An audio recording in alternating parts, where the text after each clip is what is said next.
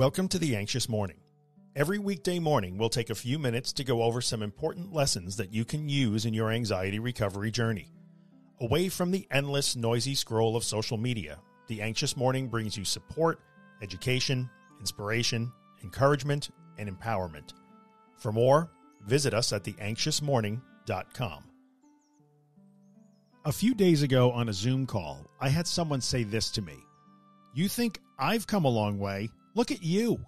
You're writing in journals, telling me to be kind to myself, and making reels with Kardashian audio." We laughed. Then I got off the call and laughed even harder. Then I got kind of emotional over what she said to me. I had not even considered any of that. I've been talking to this person for over a year now as they go through their anxiety recovery journey. I can clearly see the tremendous changes they've undergone and the amazing progress they've made. But I had totally looked right past the fact that I am making changes and progress too. Who knew?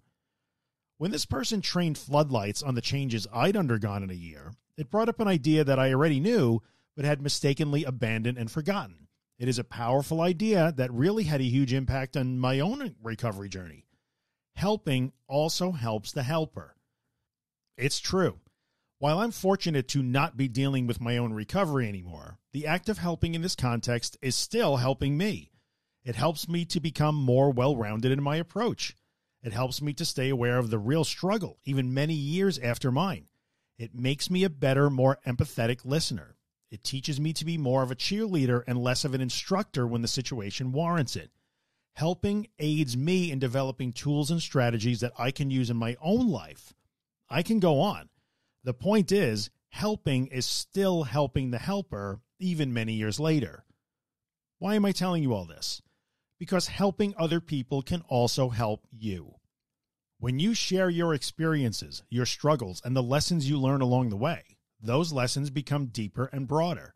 When you give a struggling person advice, you also help yourself recognize and take that same advice that you might sometimes struggle to take.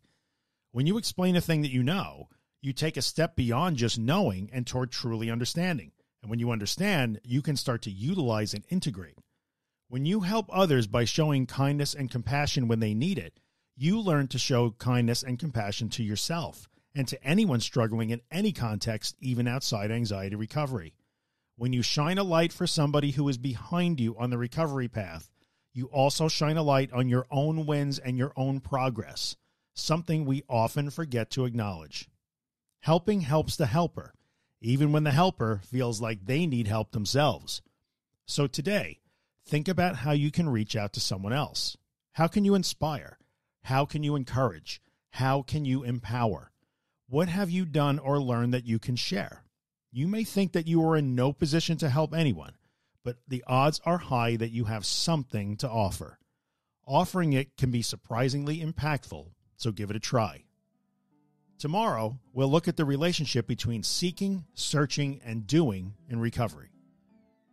Hey, if you're enjoying the podcast and you'd like to get a copy of it delivered every morning into your email inbox, including a full text transcription, head on over to theanxiousmorning.email and sign up for the newsletter. And if you're listening on iTunes or Spotify or someplace where you can leave us a rating or a review, take a moment and rate the podcast and maybe write a small review. It really helps us out. Or just tell a friend about us. Thanks a lot.